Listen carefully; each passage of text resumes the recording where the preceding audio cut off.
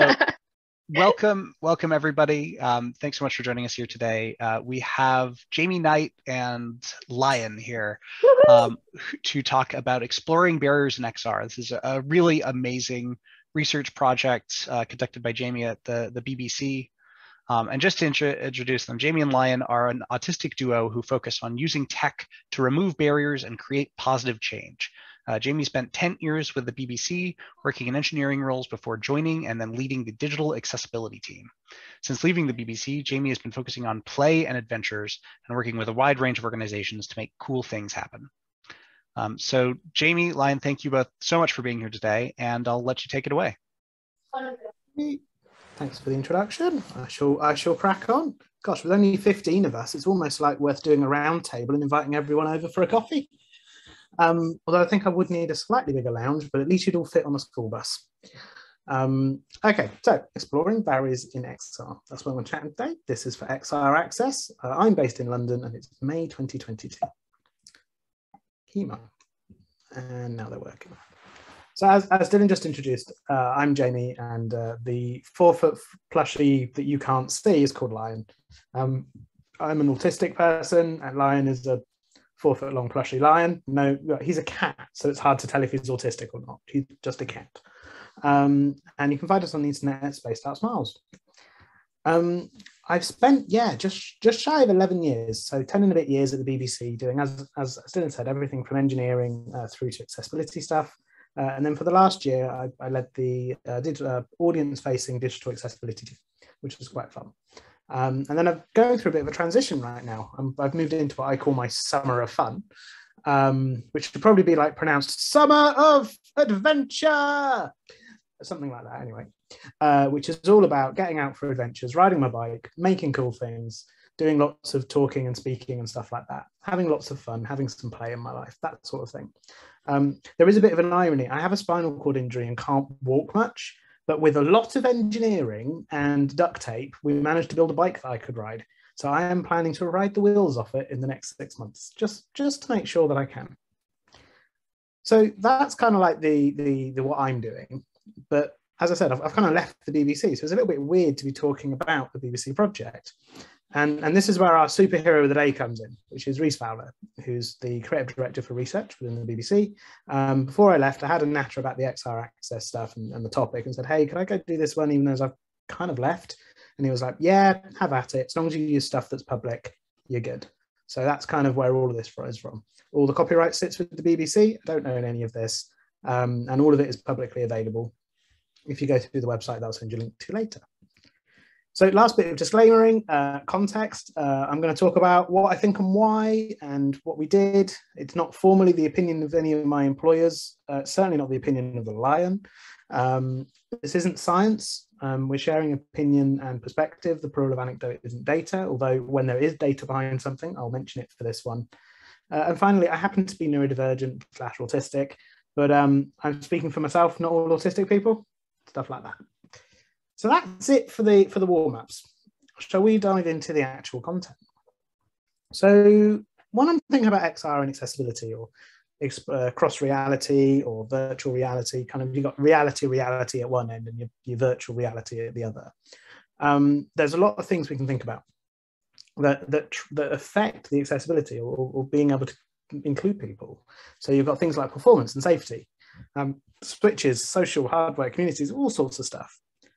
But it really comes down to one question. And this is, I think, the most important question, which is, who is XR and VR disabled? Who comes into this experience and becomes disabled by it? Now, you might be thinking, hang on, Jamie, that's a bit weird way of putting it. Isn't accessibility for disabled people? Well, that's one way of looking at it, but it's kind of a bit more complex than that. There's lots of different models. And yeah, the medical model or the identity model, I would say that I'm a disabled person. But by that, I mean, I often experience environments which disable me. And that is known as the social model of disability. And it's what's the heart of UK law. It's a large part of how we thought or think about accessibility within the BBC. It's the mismatch between an impairment and the environment that results in experiencing disability. That's a little bit different to identifying as disabled or not. That's kind of a slightly different thing. But the idea here is that it's the mismatch. So for example, if you were sleeping and a lion came in one night and he nibbled your legs off just below the knee, and you got up in the morning and you went and made a cup of tea, because of course we're British, so you would have a cup of tea, you wouldn't be able to reach your kitchen counter because you're now 2 foot shorter than you used to be. So you can't reach the counter. So you've had a change in your body, a factual, measurable thing, and that's the impairment. An impairment is factual and measurable. So, for example, being an autistic person, I have a crossing the road impairment. I tend to get hit by cars quite a lot, which is not great, and all sorts of different impairments to do with getting stuff done safely and not getting confused and muddled or distracted. Woo, squirrels. So you have impairment. So yeah, if lion came and nibbled your legs off, your impairment would change. So you wouldn't be able to make your cup of tea because you can't reach the counter. But equally, if lion sneaked into your kitchen in the middle of the night, rather than eat your legs, and he got those really big blue screws that you use to hold up kitchen cabinets, and he lifted your entire kitchen 3 feet higher, and you went to make your cup of tea in the morning, you still wouldn't be able to make your cup of tea because the environment is still disabling you. So this is a really key lens, because generally speaking, it's much easier to change an environment. They're much more, I refer to them as mutable. It's much easier to change the environment than it is to change a person. So this concept of a barrier as being that mismatch between a person and the environment. Now, for me, this was a really important lens change. Up until the age of mid-20s, I view myself as having autism that I would defeat, and I would try really, really hard to be as normal as possible. But it didn't really work, because what was happening is I was being constantly disabled by the barriers in the environment around me, and I wasn't changing those barriers. I was trying to cope with them. And I kind of had this change from being someone with autism to being an autistic person, where I said, actually, my needs are valid. It's time to change the environment. Now, bringing this all the way full circle back to XR. XR is this creation of new environments, and with it is the creation of new barriers and new opportunities. And in a nutshell, that's how the BBC VR research project happened. BBC VR Barriers Research Project. It was called VR Barriers then, and then it came the XR Barriers, and I didn't update the logo. I was chatting to Gareth Williams, my line manager, one day, and I basically said, all the guidelines are good, but they're really speculative. And this was about 3 or 4 years ago. I just want to see what happens. I want to know where the barriers are so that we can properly look at the bigger picture. But I just want to see, we haven't done any within the BBC of this sort of testing. Let's just go and do some and see what happens. See what we can learn about the barriers. So that's what this talk today is going to be about. We're going to go through 3 sections. We're going to talk about the lenses we use, what is a barrier. We're going to talk about a project overview, so the big picture, and some things about methodology and how we did things. And then finally, I'm going to take you through some highlights, some of the best bits, some of the most interesting bits, some of the most surprising bits. So I'm going to start off by talking about lenses. So this social model of disability, that's a lens. So that impairment plus environment equals disability, that is a lens.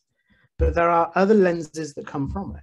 So for example, if it's the impairment and environmental mismatch that causes disability, then accessibility could be defined as understanding, preventing, and removing barriers, because it's the barriers that go on to disable us. So when we remove those barriers, we are making something more accessible. You could also phrase it as shaping exclusion, but that's a slightly different conversation. So the first part of this talk is about understanding those barriers, those lenses. So that comes to the question of, where do barriers come from? And generally speaking, barriers will arise from assumptions. So when we're thinking about where the barriers come from, where a bug comes from, it might be that it is, a finger error. It might be that it's a bug, literally, whoops, I put a semicolon in the wrong place, or in my case, misspelt the word aria for the 100th time and got on a train all the way to the other end of the country before I realized, because oops. So you've got these barriers, but more often than not, they come from assumptions. They're assumptions that we make as designers and developers about the user's body and their ability. So in the ways that we make assumptions, we kind of think about it in 4 groups. We think about assumptions to make about the user's motor ability, their cognitive ability, a user's vision, and a user's hearing. So for example, in my current situation, I kind of hit a little bit of all 4 of these. I have a spinal cord injury called cauda equina syndrome, which has basically fundamentally changed my relationship with gravity. I can't really walk much anymore. That is quite a big change in my impairment. There's quite a big change in my ability, in the things I can do. I have a cognitive impairment with the autism and with the ADHD, or monotropism, as I might call it. And that's to do with receiving, processing, and acting on information. I have a vision impairment. I am slowly going blind. And we don't actually know why, which is a little bit terrifying, but I've got 5 to 10 years, hopefully. So yeah, doctors, hurry up with that one, please. Thank you very much. But yeah, so I'm slowly losing my vision, and my vision right now is quite impaired from where it was. And I've always had a huge sensitivity on hearing. Now, for me, these are a mix of quite impactful and quite trivial experiences. But it depends on the day. If you put me in the wrong scenario on a day with the right, the wrong noises, they will impair me as much as anything else will. They will just, the wrong noises will disable me as much as anything else will. All of these groups, this group of user impairments, they all come in these kind of like trivial to substantial or trivial to considerable kind of spectrum. Some of them are permanent, some of them are temporary. The next area to think about is ability. So we've talked about assumptions somebody might make about the user's body, but we also tend to make assumptions about the user's ability. So I actually break this down into 3 different things, which I call ability, capability, and capacity. So ability is that big long list of everything I can do, which for me includes flying a small aircraft. It's the list of absolutely everything that I'm able to do, skills I have. Capability is the much shorter list of the things I could do today. So I'm probably not going to go and fly an aircraft today.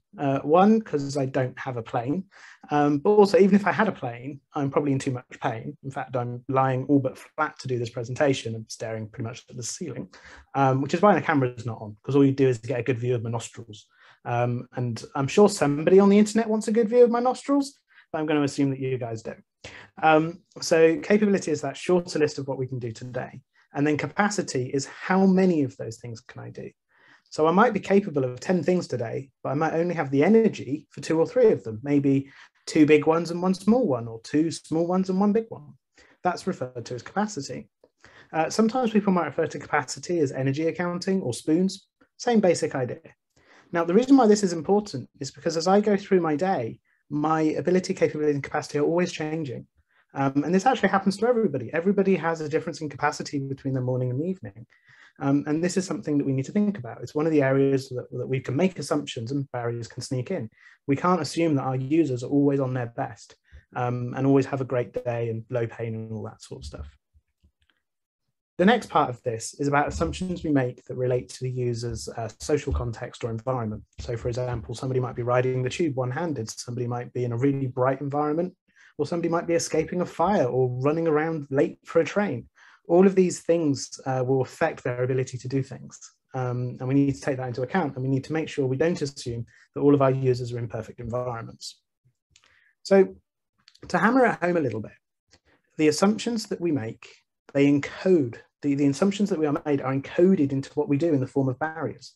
When we assume accidentally that all users are right-handed, we accidentally create games that are impossible to play if you're left-handed, because in order to get to the controls on the touchscreen, you have to put your left hand across the content, that sort of thing. So the assumptions we make become encoded into what we've built as barriers. And ultimately, it's those barriers that lead to exclusion. So to kind of put it in a nutshell, the better assumptions we make, the less barriers we have, and the less exclusion people experience. So that's kind of a real high nutshell of why we focused on barriers. But there's another bit to it that's also quite empowering. And as a developer, engineer, designer, coder, maker, I don't know, lion tamer myself, this is the bit that's quite exciting for me. If we start in barriers, we can move forward to look at solutions. But also from the barriers, we can move backwards and we can look at the knowledge gaps. So if we can look backwards and look at the knowledge gaps and say, hey, if the designer and developer knew about this thing, they could have designed it out in the first place. Every bug we don't have to fix because it got designed out in the first place means we don't have to have a super clever solution. We still need solutions to a lot of things, but at least we're not making solutions to things that are avoidable. So that is part of the scope for the VR project. So thinking back to this title slide, the next part about the project overview, the big picture itself. But for a minute, just going to think about the lenses, this idea that the barriers are where we should focus. They help us find solutions, but they also help us understand where the knowledge gaps are. So the project overview, what I'd call the big picture. And by this, I mean the big picture. So this slide, for anyone who can't see it, it's a slide of a really big picture with an arrow pointing at it saying big picture, because I was wondering if people were going to wonder why I've got a picture of a mountain for this slide's icon. So the big picture, or the outline of the project, kind of breaks down into three areas. I want to talk about the scope of what we explored and why, how, our method, the tools and the lessons, and then the outcome, kind of a big map of what we found. So I'm going to start with scoping. So the things that were in scope, we were really interested in understanding kind of three areas, which was navigation within VR, XR, interactions, and information gathering. So by navigation, I mean moving around the physical and the virtual space and the combinations of them both. So that might be moving in the small scale or teleportation or things like that. Interaction is things to do and how to do them. So that might be interacting with objects. It might be interacting with controllers. It might be interacting with noise, music, sounds, light, all these sorts of things. That's the interaction part. And then finally, information gathering, which sounds like a bit of an odd thing to do within the XR space. But really, information gathering is like the foundation of our autonomy. We are always pulling information out of our environment. And many of the barriers that I experience, both with my vision and with cognitive things, are because I can't access information that's around me. So we'd ask people to do, so our model was the school library, and we'd ask people to answer questions like, when does the library open?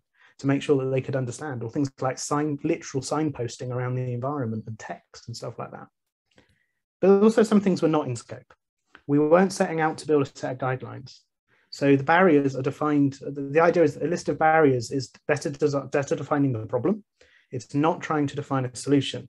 Although we ended up in the solution space, because when you've got really big barriers, like 2/3 of our users can't hold the controller, you kind of have to sort out the big barriers before you can see the small barriers. So we got a little bit waylaid into solution space, but fundamentally we're mostly focused on the barriers themselves, not the solutions. We're not aiming to write a set of guidelines out of this. We're aiming to write a set of barriers in the form that this barrier occurs when an experience expects the user to, and a thing that an assumption that the designer has made, and then who it affects and how. The second side of this is not a statistics project. We worked with well over 100 users, but we're explorers, not scientists on this. That sample size is not big enough to draw any conclusions. It's one of the reasons we're not releasing that data, because it is just downright misleading. We can look at that data and instantly see misleading conclusions that could come from it.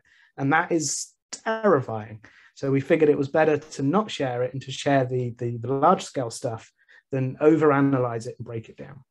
And finally, narrative wasn't in scope for this.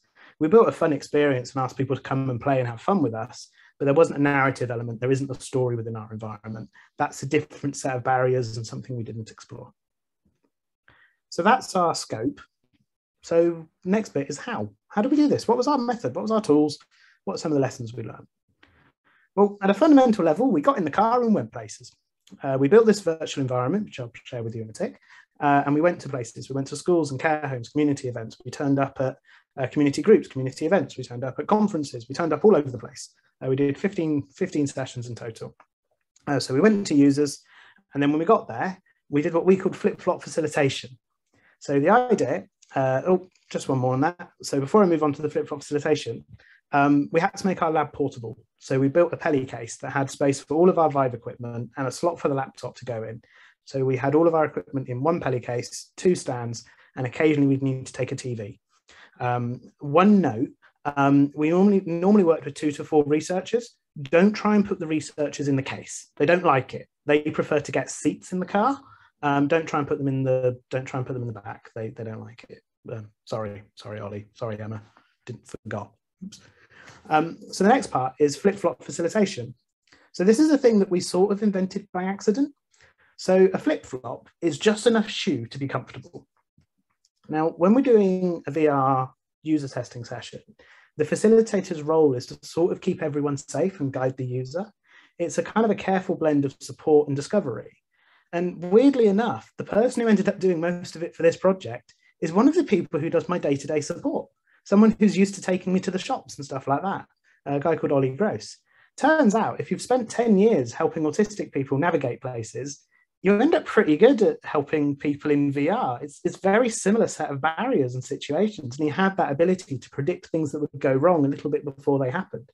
So a great example would be he would map what they could see versus the thing he was talking about. So if they're in a situation where they were about to walk into something, he would describe it to them based on the thing they could see. So let's say there's a table and they're walking towards it. He wouldn't say, watch out for the table. He'd say, hey, there's a bookcase up ahead. Keep a bit of distance from that. And if you could teleport to it, you'll get, you'll come back to the middle of the space. So he would mix between virtual and reality. He would do things like, if somebody was getting to the edge of the play space, he'd say, should we go find one of the cups? Knowing that it was on the opposite side of the play space, so they would navigate back to it, because we weren't testing the boundaries and stuff like that. So that's quite a unique style. And I think something that we're likely to see, or I'd love to see, is more people who are involved in social care getting involved in user testing, because in the VR environment, it's a much more delicate blend of autonomy and independence. So that's flip-flops communication. It's just facilitation. It's just enough. Flip-flop is just enough shoot. Flip-flop facilitation is just enough support to keep people safe. And then finally, the last part of our methodology was writing things down. So we just watched what happened and we wrote it down as we went. We'd write down the barrier that we were observing. We also asked for feedback from users. So one of the ways that we did the feedback was our inclusive feedback form. Feel free to steal and build on this form. We went into lots of different places, like special schools, care homes, working with older users, younger users, the Blind Veterans Association, and all sorts of other organizations. Getting a form that would work for a wide number of people was really hard. This form took 4 or 5 revisions and hundreds of hours of work. So feel free to nick it and build on it. It's part of the website. You can go and download it there. So that's kind of what we did. We went out, we had an environment, we took it to lots of places, we observed what happens. And now the last bit of this is talk about the outcomes, kind of mapping what we found. So fundamentally, the first thing we were aiming for was to build a website, which is to just relay the barriers that we saw. We were hoping to give away the initial data set. That turned out to be a bit ambitious, which I'll come on to in a tick. But the website is up. It's at bbc.co.uk/accessibility/for-products/XR. Or if you go to bbc.co.uk/accessibility, there's a link to it there. So that was the outcome. That was the thing we were aiming for, to publish everything that we saw, this list of barriers. So kind of how did we get there? Well, we did the observing. So that's our first step. Go and observe, take notes. We did 15 sessions, 100 plus users. And then we had a lot of notes. We had 1,700 plus observations from over 100 participants. That was quite a lot. That was a real surprise. We weren't expecting that many things, but yeah, everything. We got all of these different barriers. And then we kind of had to start doing analysis, because a list of 1,700 things you can't remember, it's not usable. So we started doing a thematic analysis, and this took literally weeks to basically compare everything against everything else to get them down to about, we got down to about 70 without any duplication. And they were good, but the trouble is they were still describing the barrier. They weren't necessarily describing the assumption that led to the barrier. And sometimes one barrier was really 2 barriers. So for example, dropping a thing and picking it up. It would be easy to say that the barrier is dropping, but actually the barrier is that the game assumed that someone could hold something, and the game assumed that somebody could reach the floor. So the 2 motor barriers there are holding and reach, not dropping and picking up. I don't know if that makes sense, but essentially we had to reword a bunch of things to make it make more sense. And then we started looking at the different groups. So we started off with 5 groups, which were going to be the motor impairment, cognitive impairment, hearing impairment, which we ran from hard of hearing to fully deaf, low vision and blind. We split low vision and blind for some kind of annoying technical reasons, because there were separate code bases and different groups and stuff like that. But that was how we split it up. And rather frustratingly, we were basically booked to go and do our second blind group, and we had our first fully deaf group about 2 months later, right at the start of the pandemic. The project got paused for COVID, and we never had an opportunity to go and get that data. So sadly, we can only report on 3 of the 5 groups today, which is quite frustrating. We have some of the data, but not enough to be confident. So overall, we started off with something like 1,700 observations, and then we got down to about 20 across 3 of those 5 groups. And I'm going to very quickly share a few of them, but then I'm going to move on to the highlights, because there's a lot in here and we'd be here all day. So the 3 groups that we had were the motor barriers, cognitive barriers, and low vision barriers. They're the groups that we had good data for. And this chart here shows the 14. So to very, very quickly run through them, the motor barrier, so these are the most common barriers for that group with that impairment. So the most common motor barriers were controller holding, controller orientation, input, press and hold, multiple input and reach and balance. The most common cognitive barriers were comprehension, expectation, wayfinding, timing, focus and memory, and sensory. And the most common low vision barriers were color contrast, determining direction, signage, and text. So that's kind of like the high level, but oh my God, there's so much detail under each one of those. So if you go and look at the barriers browser on the website, you'll find the information for those and how they break down. But we also have lots of other resources in kind of this project. So we have deep dives on switch control, because we made it all work with switches. We have deep dives on performance testing. We built some performance testing robots. My line manager insisted that nobody was allowed to die taking part in the project.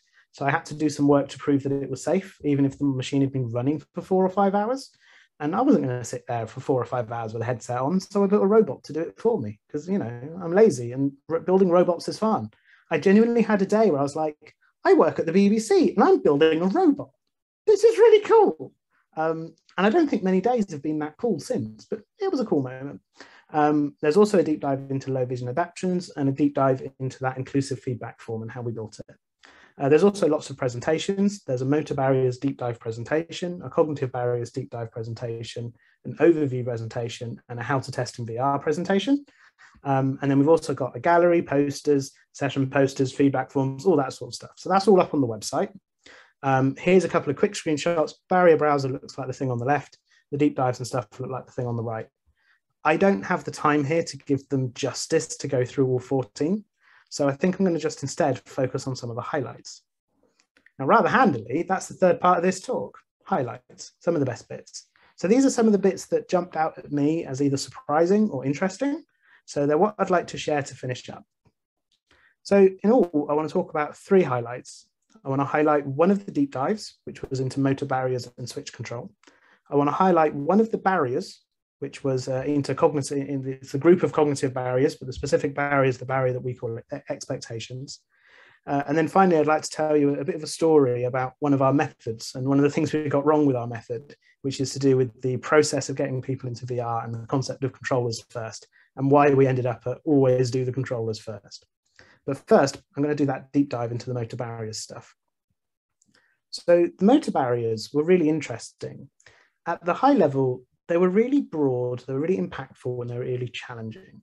In many of our early groups, the users simply couldn't hold the controllers. There was no way for them to get into or move the environment at all. They either had a cognitive impairment, a physical, or some other impairment, or coordination impairment that meant the controllers were inscrutable. And we kind of saw that as a failure on our side, that we only had the controllers that the Vive came with. We then ended up making the environment work with an Xbox controller, which worked better, but it still couldn't meet the needs of all of our users. So in order to not lose the small barriers, we had to overcome some of the big barriers. And to do this, we built switch control. So the way that it worked is we had an Xbox adaptive controller, which was in somebody's bag or zip tied to their chair. And then that uses click switches. So you have a little bit like ping pong balls, and you tap them and it counts as a click. We also had blow tubes. We also had head-mounted tap tubes, all sorts of things. I've got a photo later showing some of the switches we used. And what it enabled us to do was take the input from the user and then move them around the environment in different ways. It was really interesting because it was so impactful. Like we went from someone who was completely excluded from the environment to being able to move around the environment freely.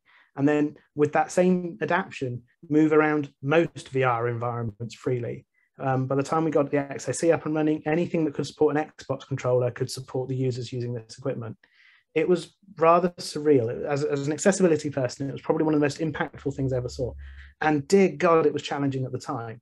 We were a bit early in the process, so the XAC didn't have a proper driver, so I had to learn how to assign Windows drivers and all sorts of stuff. But it was great. So that's the motor barriers group and the switch control. But then there's also like a bit more detail in there as well. So this is the table showing some of our switch controls. The XAC is on the right. We have a contact switch, a distance shift switch, a microphone switch that you just make a noise, big buttons, small buttons, tap buttons.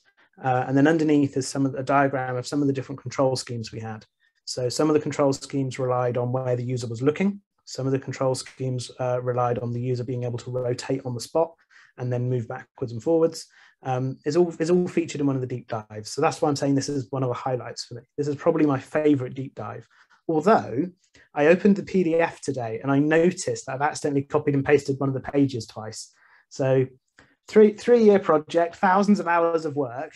And it's a month after I leave the BBC that I noticed that I put a massive typo, a massive mistake in one of the release documents. Oh well. We do have a presentation as well that talks about all of these control schemes and how they worked and stuff. So if you're interested in this stuff, go check it out. The second area that was really fascinating for me, and one of the highlights, is a specific barrier that we found in the cognitive barriers group that we called expectations. So cognitive barriers are a thing for me. I'm autistic. They're a thing I experience a lot. But that's not kind of why this is a highlight for me.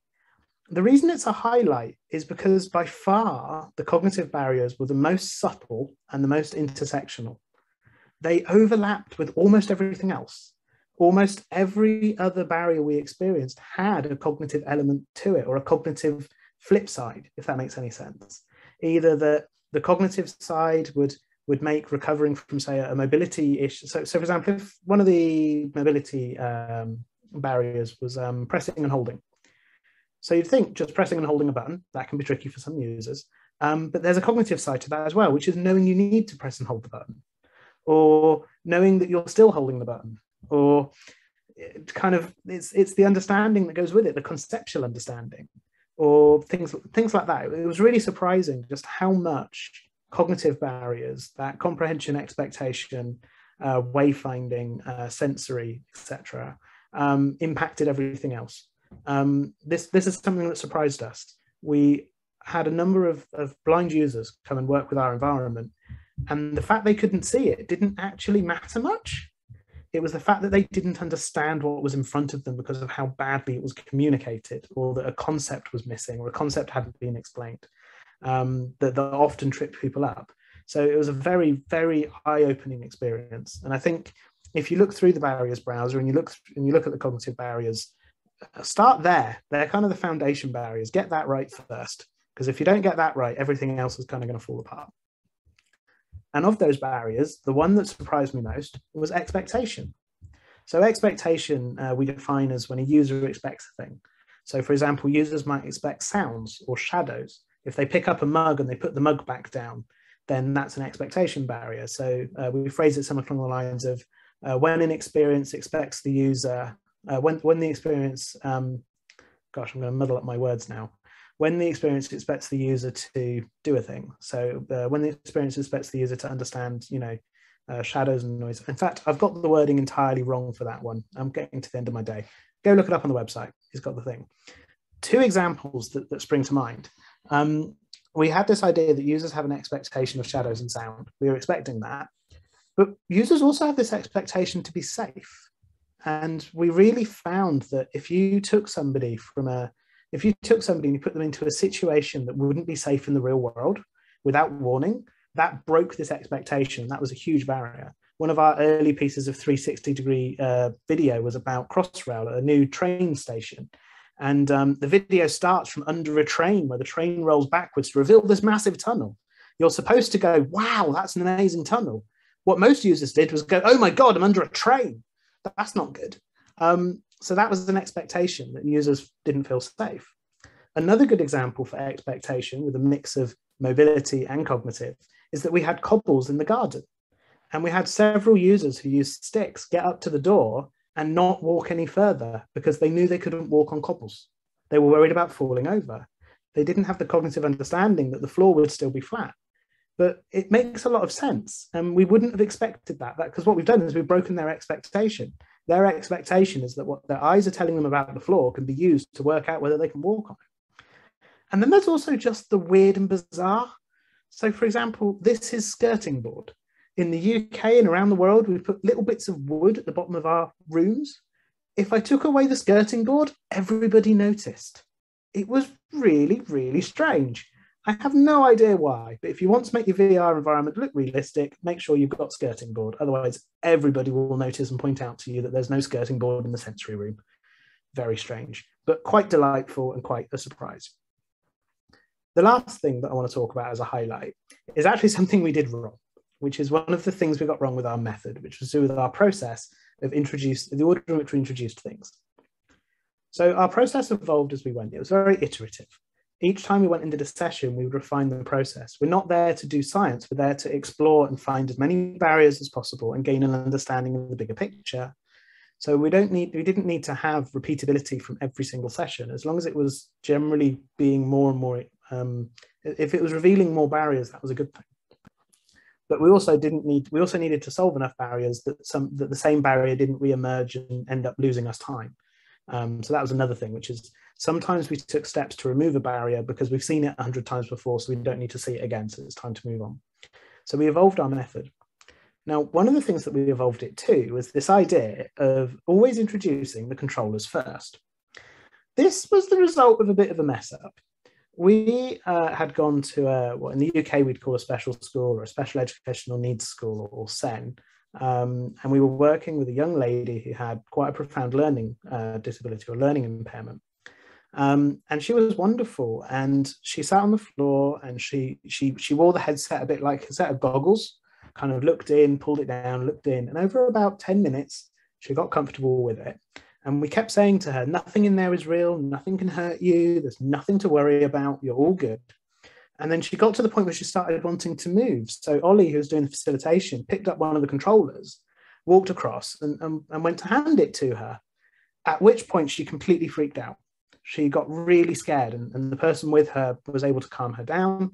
And we were a bit confused until we realized that from her perspective, we've told her that nothing is real.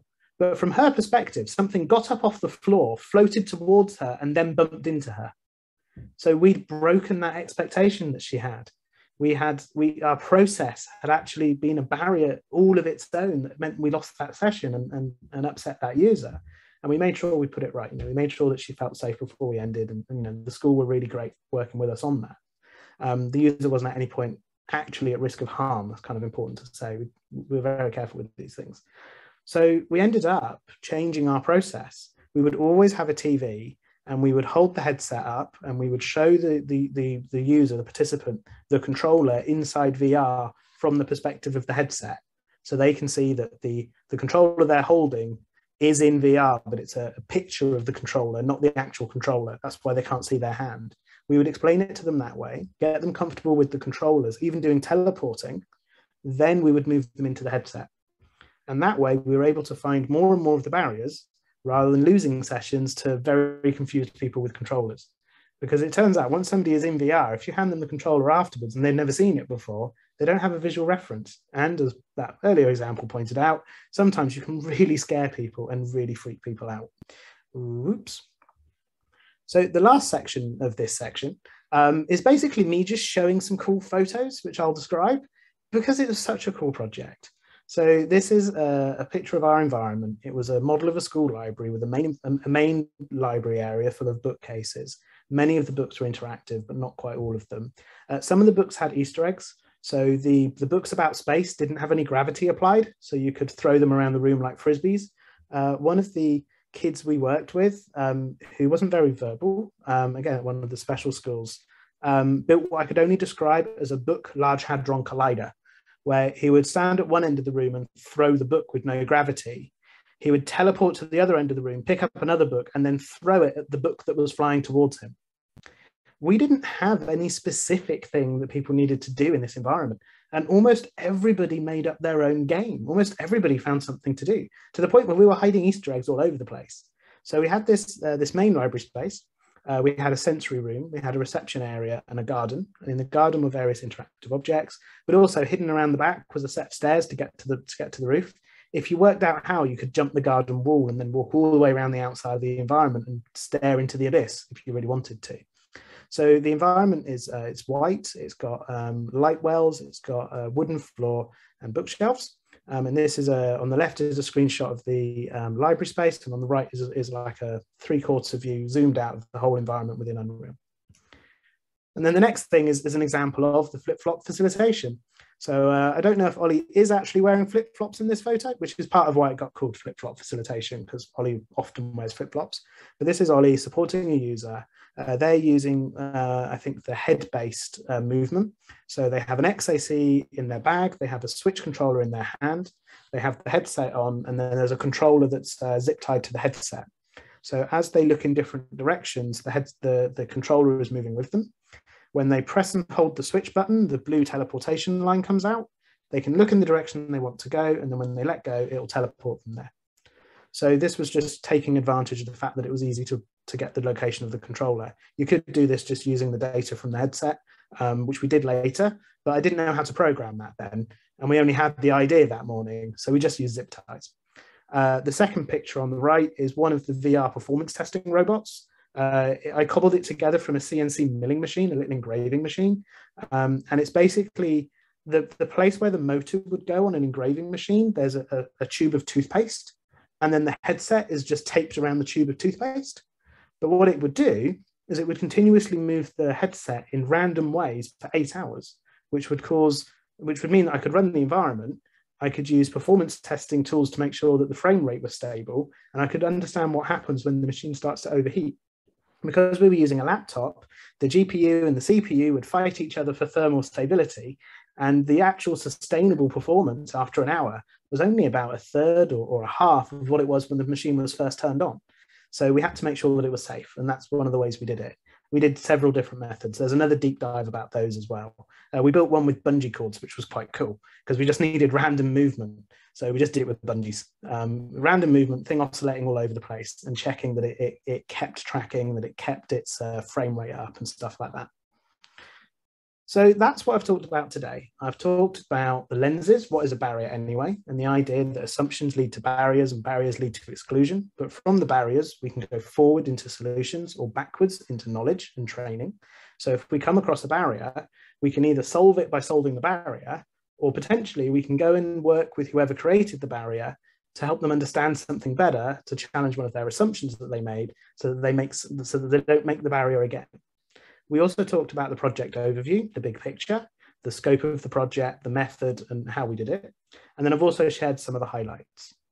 So to start wrapping up, at the very start of this, I said that XR is the creation of new environments and the creation of new barriers. This is really important. I think XR and VR and all that technology will fail if we just replicate the same barriers that we have in the real world in the virtual world. And we get there by these poor assumptions. Everything that we can do now to better understand the barriers will feed the future. The solutions are important. You know, I love the people who are doing very clever solutions, but it's really the barriers that are critical. We're in the position that WCAG and other stuff was in maybe 10 or 15 years ago, where the barriers are more important than necessarily the solutions. The solutions have got decades to improve, but they need to come from a good beginning. Ultimately, we get to decide, who does XR and VR disable? It's not my disability or my named condition that excludes me from XR. It's the assumptions of others and the barriers they encode into the environment. When we get this right, we are turning potential into reality for a vast number of users. So it could be billions of users. And that is exciting and that is amazing. And that's one of the reasons I love doing digital accessibility. We are in the business of helping people with potential to thrive. And I can't think of a better job than that. So that's the end of this talk about the BBC VR Barriers project. As a double reminder, I don't work for the BBC anymore, although I do still make a podcast for them called 1800 Seconds on Autism, which is a bit confusing because it's in the BBC Sounds app, but it's made by the BBC, but not that bit of the BBC.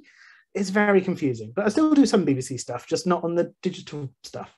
You can find me on Twitter at SpacedOutSmiles, jamieandlion.com, or spacedoutandsmiling.com. So yeah, thank you for listening, and I'm kind of open to questions. I'm very bad at ending things. Dylan, help! I've finished now. What should I do? Absolutely. Thanks so much, Dave. That was an amazing talk. We do have some time for Q&A. If people want to either enter their questions in chat or raise your hand using the Zoom interface. It's under reactions. We can call on you to unmute and undo your camera. Let me start out just to pop one at the top of the queue using my host privilege here. I'm really curious when it comes to enabling the Xbox adaptive controllers. I know a lot of VR headsets these days are very, very specific about this is the type of hardware they will accept, and trying to enable things like alternative control schemes, switch controls, things like that can be really difficult. So I'd love to hear a little bit more about that process and about the barriers you encountered with being able to even set up, controllers that people could use. I can give you 3 levels of nerdy. So I will start at the deepest level of nerd, then I'll go to the medium level, then I'll go to the high level that you have today. When I first started this, the XAC wasn't part of the standard Microsoft driver set. So I ended up working with a Microsoft Game Studio to get them to custom sign a driver for me so that I could even get the XAC to talk to the computer. At that point, the XAC driver presented it as an Xbox 360 device over USB to Unreal, the game engine we were using. And then within Unreal, I made sure that there was a mapping to all of the normal Xbox buttons to map all of what was normally on an Unreal controller. Of course, we didn't get the location information, so that had to come through a different channel, such as the headset or any of the other Switch location stuff we did. That's probably better detailed in the deep dives as it gets quite nerdy. The second level up is these days there's more abstraction. So things like OpenVR, where the abstraction layer is being built into the VR environment rather than the game engine. That's quite good. So I'm pretty sure that OpenVR and VRTK, and the brain will come back to me in a minute. I'm sure someone knows what I'm talking about. It's the thing for Unity. Is it Device Manager, Device Mapper? Somebody save me, please, I'm dying. It's one of those things. Something like that is now out for Unity and things like that. That's quite a powerful tool because it essentially enables you to configure at the platform and environment level. And then the third end of it is when you actually have the switches and stuff all up and going, the configuration ends up being different for every user. So the XAC's got a whole bunch of like 3.5mm audio jacks on the back. That's how you plug the switches in. And that meant that the XAC could say that A was moved forward. But then what actual switch we plugged into it was all up to the user. So some users would have a byte switch, some users would have a contact switch. So that way the XAC was a bridge between the software world and the real world, and we had flexibility on both sides. We also introduced buttons to do things like reset the environment. So we had a button that put everything back on the shelves where it started, so then if people dropped things, they could reset the environment and bring everything back.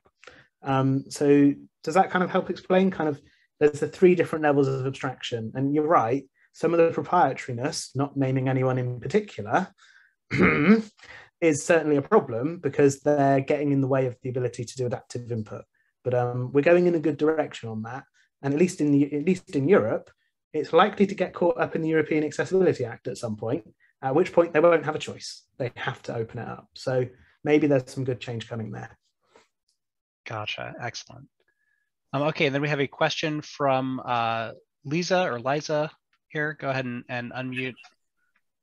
Yep, my name's Liza. I'm a VR developer, and I have Hi. First of all, this was fantastic. I really appreciate it. I'm excited to look through all the materials on the BBC website, and yeah, this is great. So thank you. And so one of the biggest assumptions, I usually develop for Oculus Quest, but I think one of the biggest assumptions that VR developers and VR headset makers make is that players will be seated or standing and not lying down. So that's a big request that I've heard a lot from disabled people, and really a lot of people who would like to play lying down. So the request we usually get is, can I rotate my avatar? Sorry, this is a long question. Can I rotate my avatar so that I can be lying down and play the game as I would if I were sitting or standing? And so I hacked something together. I tried that. I tried just rotating it, and it's pretty bad. It's playable, but like it's disorienting. And if you look to the side, everything gets tilted. And so my question, after all that context, is it worth it to release a bad solution or a half solution that people have been asking for if I can't get it to be good and polished in a game? The answer is yes. As long as it is safe or comes with enough warnings. Because if the difference is do not access or access in a weird way, give users the choice. So funnily enough, because of my spinal cord injury, I spent a lot of time lying flat. If my pain levels are high, it's 15 or 16 hours a day that I'm lying flat and I don't really have a choice. I would love a bad VR experience. Interestingly enough, I've not even attempted it yet. I've only had my injury a year, and there's a little bit too much trauma and grief, to be honest. I'll get there with it, but I'm not there yet.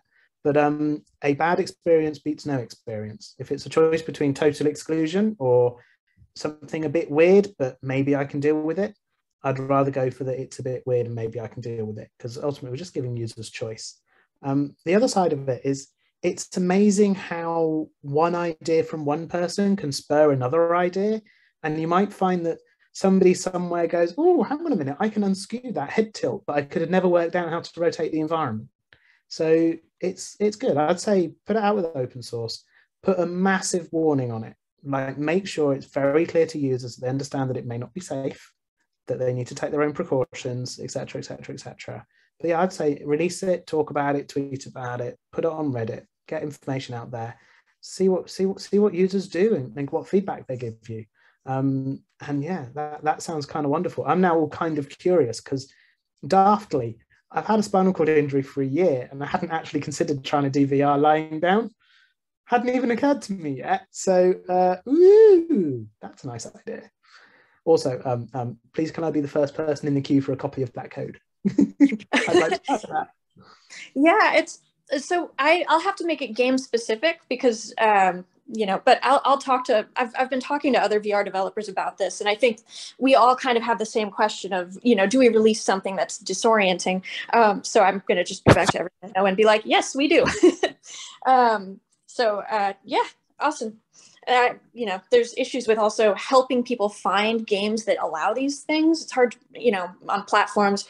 So there's more questions about getting platforms to show what, can games be played lying down? Can they be played one-handed? But sorry, I'm rambling. Anyway, thank you. Yeah.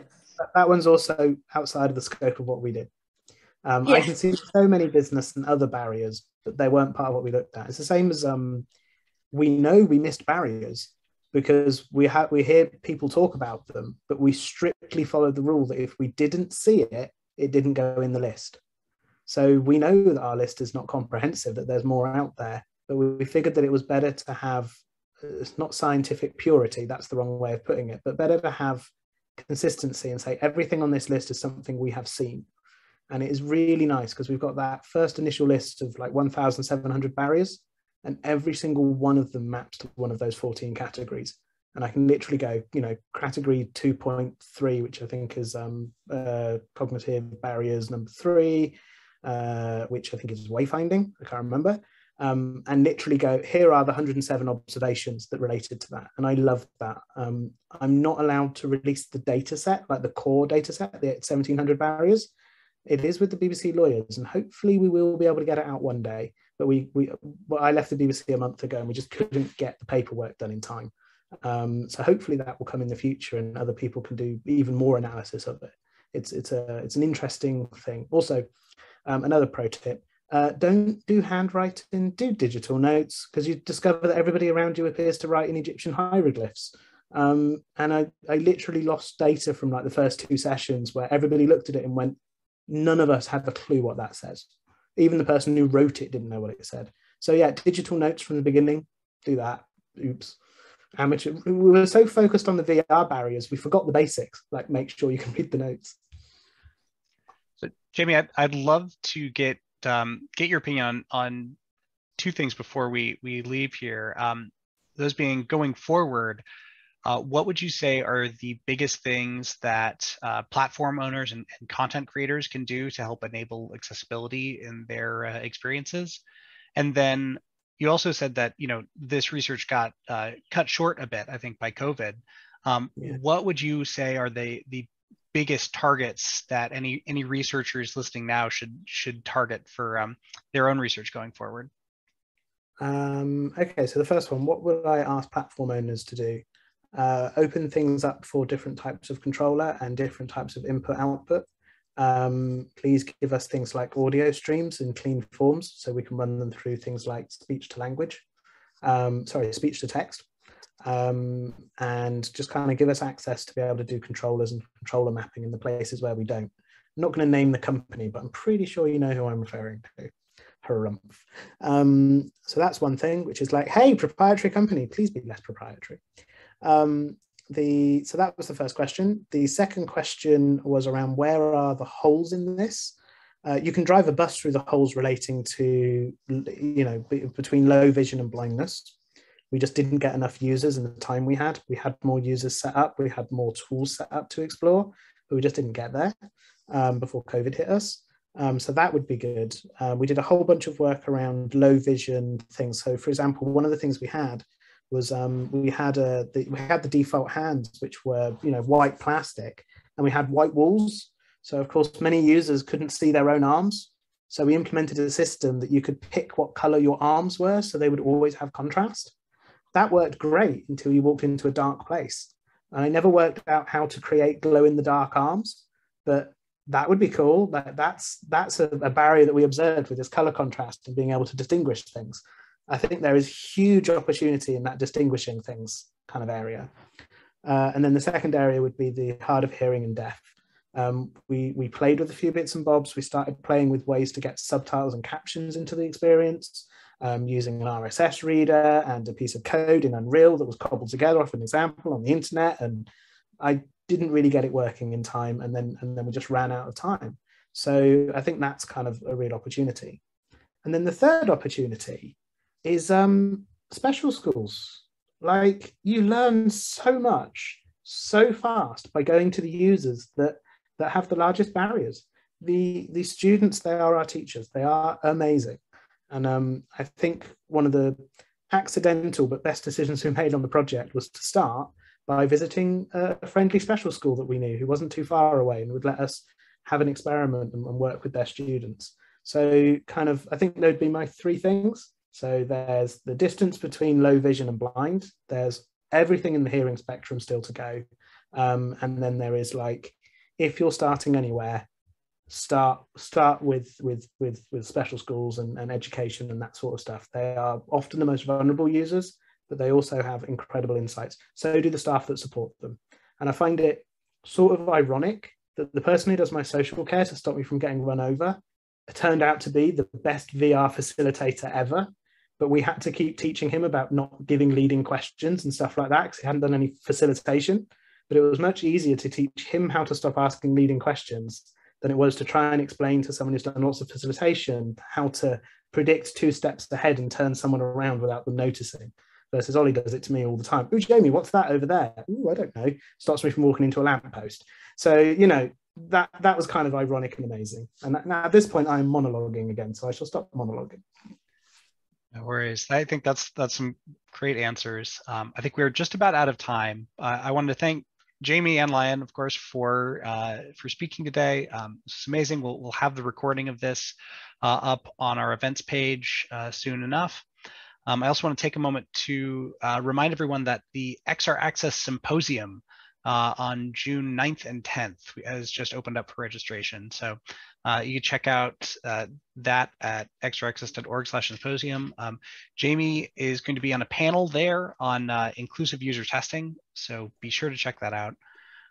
And yeah, thank you everyone so much for coming. Thank you again to Jamie, and we'll hope to see you all again soon.